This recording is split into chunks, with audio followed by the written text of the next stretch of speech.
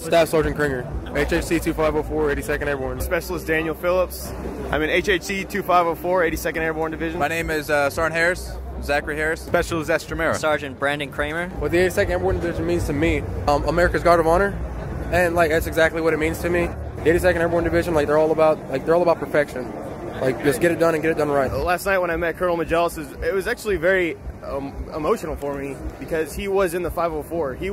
He was one of the men, boots on the ground, that gave us the nickname Devils in Baggy Pants. And to me personally, being a devil, that means a lot. He's a great man, very polite, very nice guy to talk to, and it was just a great honor to be able to go out and have dinner with him and his family, and to do this out in the field with him tonight. To know that we are doing it for him and with him and who we're representing is an even bigger honor. The name Devils in Baggy Pants, when the Germans were in Anzio, they were fighting in Anzio, every time they'd pop up from the trenches, they would see these American soldiers with baggy pants on. Every time they popped up, any direction they looked, they could see them everywhere. And so they nicknamed us Devils in Baggy Pants because we were giving them hell.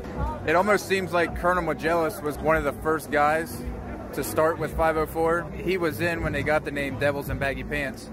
And for it to come from a guy like that, and then for us to be Devils in Baggy Pants, to honor him tonight, it's awesome.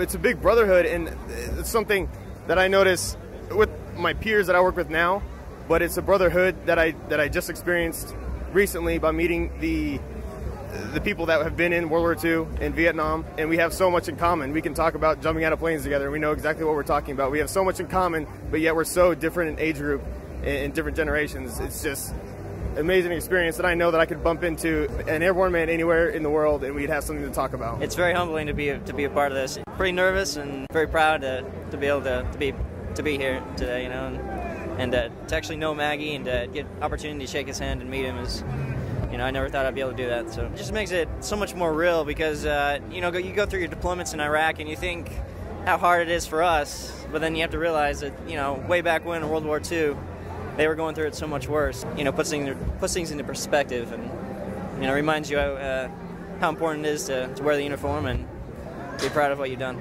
There's a lot of honor in the 82nd Airborne. There's a lot of history, and just makes me very proud to be a part of the history. For me, it's beyond anybody else's experience, and for me to actually be chosen to be here to represent Colonel Magellan and the regimental colors, it's a great honor. It's something I definitely can pass down and tell my kids and my grandkids that I was actually there next to the man that fought the hardest, a decorated officer of the 82nd Airborne Division. To me, the whole regiment is my family. I'm proud to have the torch right now. We all do the best that we can with the torch, and when it's time to pass it off, we just want to make sure that when it gets passed off, that it makes people like Colonel Magellan proud, to look back and actually see that his unit, it is exactly how he left it.